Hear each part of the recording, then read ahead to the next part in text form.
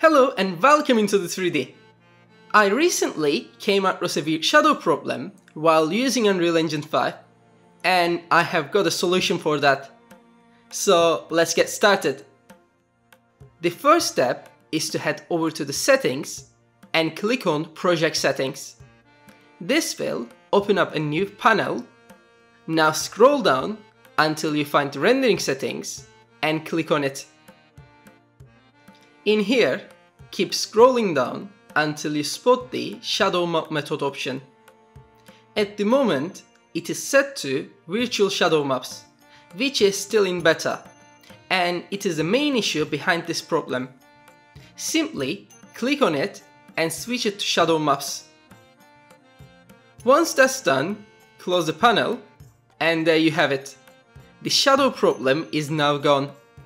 Sometimes the most puzzling issues have the simplest solutions.